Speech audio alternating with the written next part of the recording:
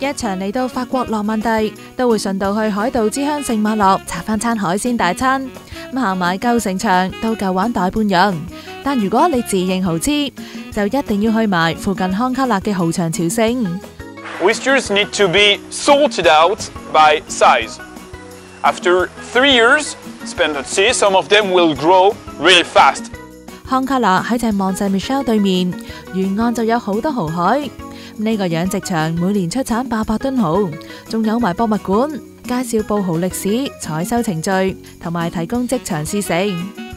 我手上呢隻咧就係佢哋比較平啲嘅叫 Belon 嘅蠔啦，佢肉質咧就係比較實嘅。呢款全世界出晒名嘅法國扁蠔，肉質爽脆，海水同埋金屬味比較重，入口仲有回甘。We give numbers to them. We've got 6 numbers going from 0s to 5. 0 is for a big size, and 5 is more a small size. 3 would be the middle size. 唔同品種嘅大細有唔同分法，咪以為蠔越大隻越鮮甜噃。蠔味其實同養殖地點有直接關係。Because it depends on what the oysters will be filtering and eating, which is going to give its own taste, not its size. 另外一款稱為 curve 嘅蠔，原種嚟自日本，海水味仲濃啲㗎。